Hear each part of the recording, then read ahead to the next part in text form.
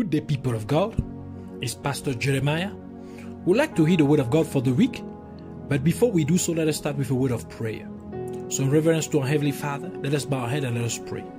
Abba, Father, blessed Savior, Almighty King, glorious God, we thank you for this new occasion, new opportunity given unto us to be found in your presence. And we pray, asking you, in the name of Jesus Christ, that you take control of this moment, surrounding ourselves, body, soul, and spirit, mind, and heart, the air, the atmosphere, the heaven above us and around us, into your mighty hand, and asking for your mercy, praying that you forgive us for whatever we may have done, said, or thought that did not honor or glorify you, and that you sanctify and purify us with the blood of Jesus Christ and the water of purification, and that you purge your conscience from any deadly works, that we be able to serve you as we're supposed to. We pray also, Almighty God, that you take us deeper and deeper into the understanding and revelation of your truth. And we stand against anything that opposes itself against your truth, against your word. For your word is the truth. And we bound them and cast them into the pit of hell in the name of Jesus Christ. And we proclaim that Jesus Christ is Lord to the glory of God the Father. In the name of Jesus Christ we prayed. Amen. So let us take our main passage of the Holy Scripture in the book of Revelation chapter 12 verse 1 to 10. So reading the word of God in the book of Revelation chapter 12 verse 1 to 10 in the name of Jesus Christ. And there appeared a great wonder in heaven, a woman clothed with the sun and the moon under her feet, and upon her head a crown of 12 stars. And she, being with child, cried, traveling in birth and pain to be delivered. And there appeared another wonder in heaven, and behold, a great red dragon, having 7 heads and 10 horns, and 7 crowns upon his heads. And his tail drew the third part of the stars of heaven, and did cast them to the earth. And the dragon stood before the woman which was ready to be delivered, for to devour a child as soon as it was born. And she brought forth a man-child, who was to rule all nations with a rod of iron. And a child was caught up unto God and to his throne. And the woman fled into the wilderness, where she has a place prepared of God, that they should feed her there 1,260 days. And there was war in heaven. Michael and his angel fought against the dragon, and the dragon fought and his angels, and prevailed not. Neither was there place found any more in heaven. And the great dragon was cast out, that old serpent called the devil and Satan, which deceives the whole world. He was cast out into the earth, and his angels were cast out with him. And I heard a loud voice saying in heaven, Now is come salvation and strength and the kingdom of our God and the power of his Christ. For the accuser of our brethren is cast down, which accused them before our God day and night. May the Lord bless his word. May it come full of understanding, revelation, grace, life, and blessing in the name of Jesus Christ. For this week, the Lord would like to speak to us about the woman clothed with the sun. The woman clothed with the sun. So the title of our teaching for the week is the woman clothed with the sun. Jesus Christ prophesied about something which contained all the characteristics that the woman described in our main passage of the Holy Scripture has. Luke chapter 21 verse 25, which says, And there shall be signs in the sun, and in the moon, and in the stars, and upon the earth distress of nations with perplexity, the sea and the waves roaring. Hence, we can see that the woman in our main passage of the Holy Scriptures has all the characteristics described in the prophecy that Jesus Christ gave in Luke chapter 21 verse 25. She has the stars upon her head, the moon under her feet, and she's clothed with the sun. This woman is actually the image of the Mosaic church. The church that came from the ministry of Moses. For in the time of Moses, Jesus Christ had not yet come physically. And this is depicted by the fact that our main passage of the Holy Scripture introduces this particular woman before she had given birth. This therefore depicts the church in the time of Moses. And the Word of God says in 1 John chapter 5 verse 12, he that has the Son has life, and he that has not the Son of God has not life. This is therefore revealing unto us that the Son that the woman is about to bring into the world is actually Jesus Christ. And it was imperative for Jesus Christ to have come physically on earth because he is the one who gives the true life. He is the one who gives eternal life. This woman is clothed with the sun. And we know that the sun produces light upon the earth, in other words, in the world. And the Word of God says in John chapter 1 verse 1 to 4, in the beginning was the Word, and the Word was with God, and the Word was God. The same was in the beginning with God. All things were made by him, and without him was not anything made that was made. In him was life, and the life was the light of men. This implies that the church of God in the time of Moses had the light of the Word of God in the form of the 10 Commandments. But the author of this commandment or of this word, Jesus Christ, was not yet physically manifest. It had not yet taken a physical body. Hence, the church in the time of Moses only had the 10 Commandments. And as a result of the fact that the author of this word, meaning Jesus Christ, was not yet come, thus the moon was under her feet, which means that the woman had the moon as foundation. The moon was what kept her standing. But the moon is the reflection or the shadow of the sun. For the moon only reflects the light of the sun. It is not the sun itself, but only its reflection. Hence, this particular woman stands on the moon, which is the reflection of the sun. In other terms, the woman stands on the reflection of the sun. But the moon is the reflection, the shadow of the sun, for the sun only reflects the light of the for the moon only reflects the light of the sun. In normal terms, when we have the light of the sun, we do not need the light of the moon. I repeat, in normal terms, in normal standing,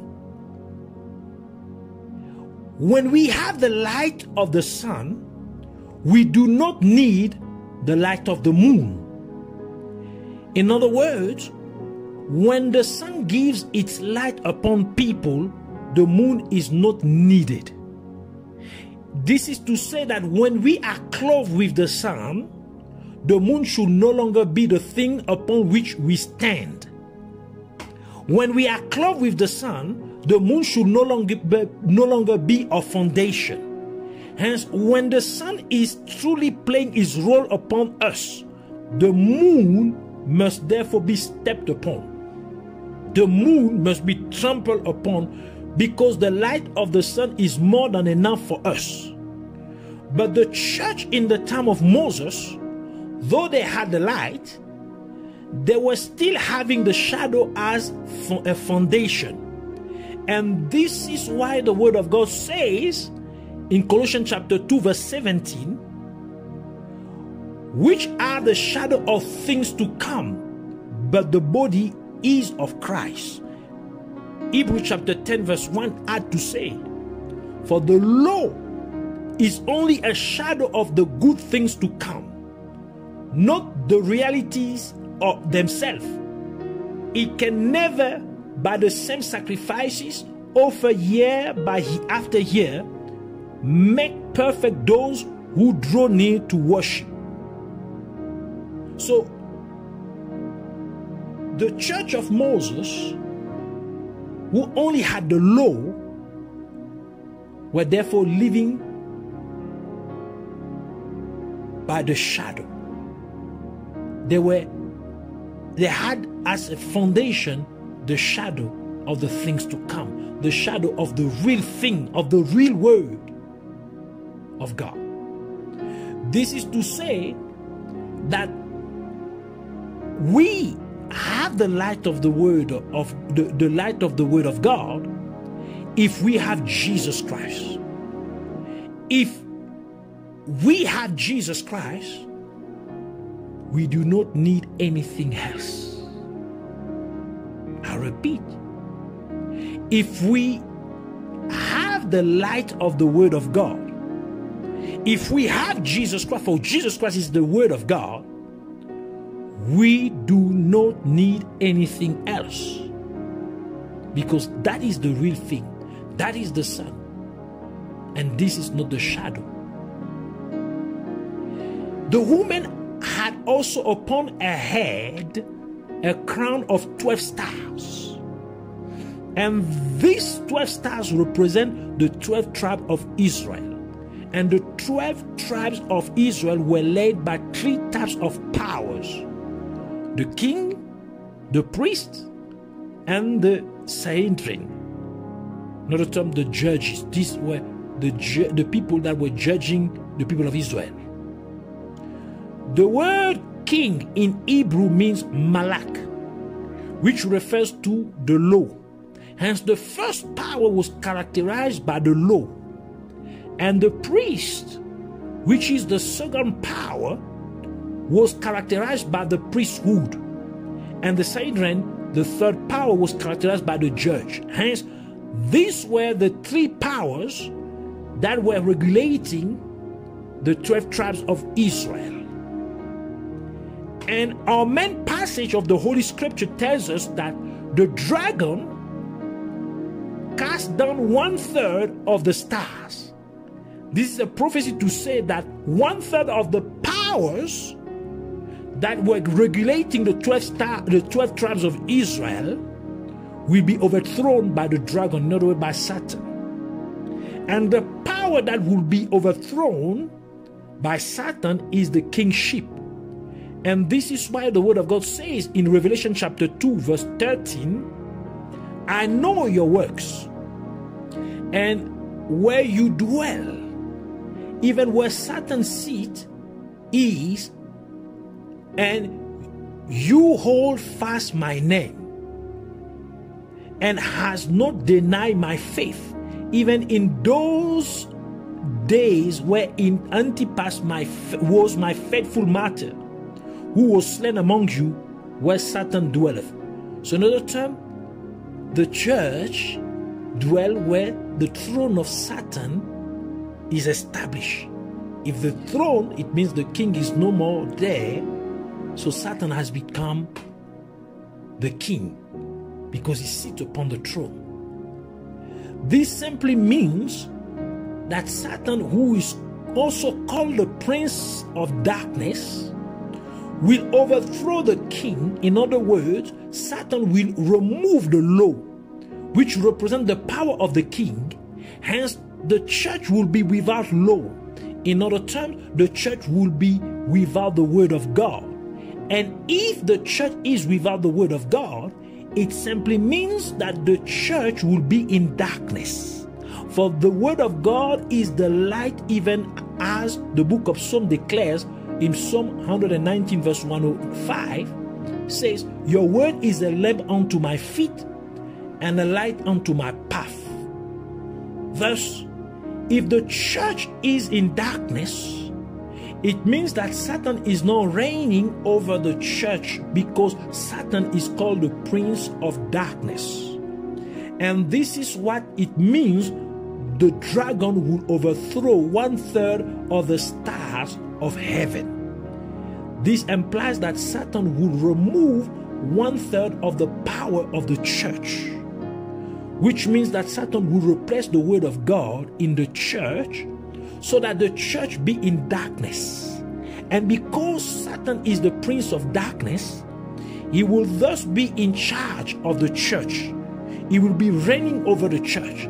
Hence, every local church where the true word of God is not the main focus, where the true word of God is not preponderant, where the true word of God is not the major thing, Satan reigns over that particular local church. And this is called a coup d'etat over the church. And how does Satan actually put a local church in darkness? He will make sure that during the service of the local church, it will mostly be about prophecies, deliverances, miracles, and so on. So it will be all about shows, spectacles. But there will be very little or no time to preach or teach the true word of God. And according to the kingdom of darkness, this is called logical possession. So every local church where the word of God is not, the true word of God is not, or has little place, the kingdom of darkness will possess that church. Hence, if one power is removed or overthrown, it remains two powers, which are the priesthood and the Sanhedrin. This signifies that the church will not be regulated only by the priests and the judges, but the word of God will be absent or missing.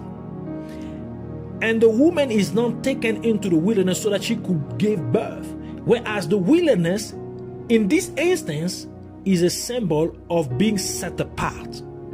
It is a symbol of consecration. Note that John the Baptist started his ministry in the wilderness. And Jesus Christ also started his ministry by being tempted by Satan in the wilderness. This is a prophecy about the church, that God will be taking his church into a time of consecration. And because in the wilderness there is no water, Satan will cast out water from his mouth, as the book of Revelation tells us in Revelation chapter 12 verse 13 to 17, which says, "And when the dragon saw that he was cast onto the earth, he persecuted the woman which brought forth the man-child. And to the woman were given 2 wings of a great eagle, that she might fly into the wilderness, into a place where she is nourished for a time and times and half a time from the face of the serpent. And the serpent cast out of his mouth water as flowed after the woman, that he might cause her to be carried away of the flood. And the earth had the woman, and the earth opened her mouth and swallowed up the flood which the dragon cast out of his mouth. And the dragon was wroth with the woman, and went to make war with the remnant of her seed, which kept the commandment of God and have the testimony of Jesus Christ." This is a prophecy to say that the same way the people of Israel were in the wilderness without Jesus Christ, who is the living water, hence, because the church will be also in the wilderness, thus Satan wants to produce waters so that the church could drink of that water, because in the wilderness, there is no water. And this is actually the prophecy of the Antichrist that Satan will use to bring a new doctrine in order to try to deviate the church of God from the true doctrine of the Word of God. That's what the Bible says. He cast out water from his mouth so that he may cause the woman to be carried away by the flood. In other words, he wants to use false doctrines to deviate the church, to take the way, to carry away the church with false doctrines. And this is the fight of the church of God today, the false doctrine. For Satan wants all the local churches to be driven by false doctrines. And Satan will send many preachers and teachers, prophets, and so on, in order to pretend coming to quench the thirst of the people of God for the Word of God. But actually, these false servants of God sent by Satan are coming to introduce false doctrines among the people of God. Hence, the people of God must be very careful in these last days in which we are living. But for those who truly fear God, they will be clothed with the Son of Righteousness, the Son of Righteousness, who is Jesus Christ. Hence, they will remain firm in the true doctrine of the Word of God. And this is why God said the following through the prophet Malachi, Malachi chapter 4 verse 2, which says, "But unto you that fear my name shall the Son of Righteousness arise with healing in his wings, and you shall go forth and grow up as calves of the stall." Hence, we want to pray to say, thank you, Heavenly Father, Almighty God. Thank you for this revelation of your Holy Scriptures. And I pray in the name of Jesus Christ, so that you cause your church on earth not to stand on the shadow or the reflection of your word, but that we stand on your very word itself by living it. Hence, let your word be the foundation of our lives. Let your word be the thing upon which we stand, so that we can be like unto a wise man who built his house upon the rock. And as a result, despite the fact that the wind and the storm rise against the house, it still stands firm because it is built upon the rock. Hence, let our lives be built upon you, Jesus Christ, for you are the rock of ages. And I pray also, Abba Father, so that you do not let us believe in any other doctrine, but only the true doctrine of your word. For Lord Jesus Christ, you are the living water. Hence, let us always drink of your living water, so that we may always have eternal life in the name of Jesus Christ. Thank you, Heavenly Father, the only true God, glorious Savior. Thank you, for I believe that you have answered me accordingly. May you be forever exalted in the name of Jesus Christ. Amen.